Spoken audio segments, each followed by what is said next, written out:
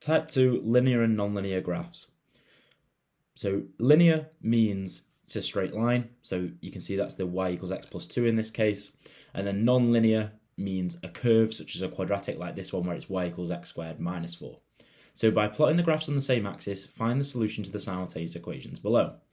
So we need to plot both of them. I'm going to start with the quadratic just because that's a little bit more challenging to plot. What I would recommend, here we need to be as accurate as possible. So draw a table such as this, where we've got a series of x values and the corresponding y values. This way we can plot a series of points and then connect them with a nice smooth curve so that we know the answer is accurate.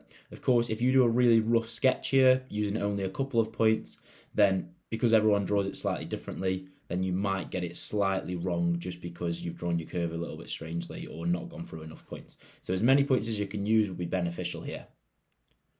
Then, plotting these points, you'll end up with these points here, and we can draw a nice smooth curve through these points, such as this.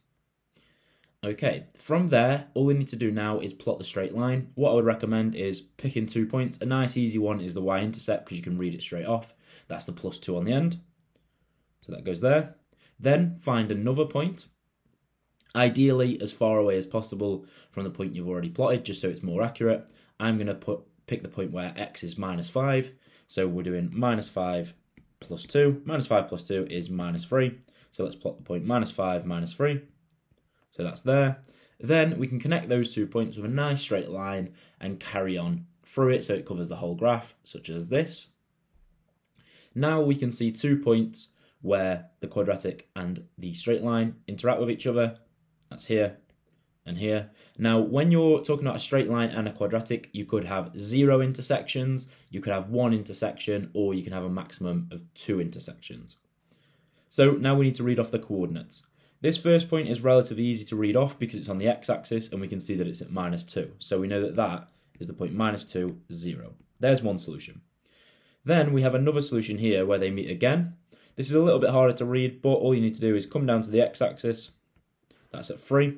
So it's going to be 3. And then figure out the y-axis by going like this, figure out the y-coordinate.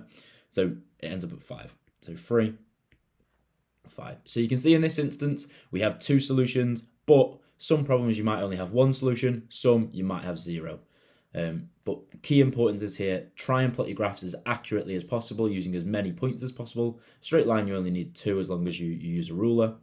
A quadratic, use as many as you can just so you make sure you are as accurate as possible. Most of the time, they will give you a table like this to fill in before you draw the axis and draw the graphs on there.